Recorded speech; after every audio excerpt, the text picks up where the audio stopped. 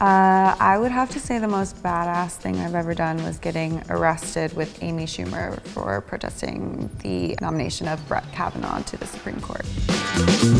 I could never choose one book that everyone should read. Everyone should read a library full of books, but I think I made a list at some point of like top 10, and I think it was like Madame Bovary, the autobiography of Malcolm X, so a good range.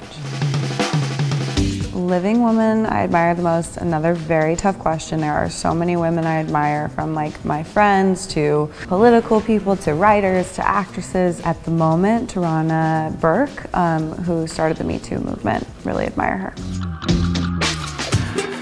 2020 was a year of lots of learning. I would say that you can never predict the future, you can't make plans. I hope that the world in 5 years will have a lot of systemic change, a lot more openness and compassion. New York or LA, I haven't decided. Depends how I'm feeling.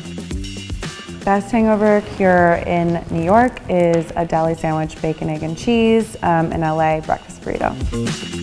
Most obvious answer for raiding a closet is Rihanna, but think of that closet. It's probably a dream come true.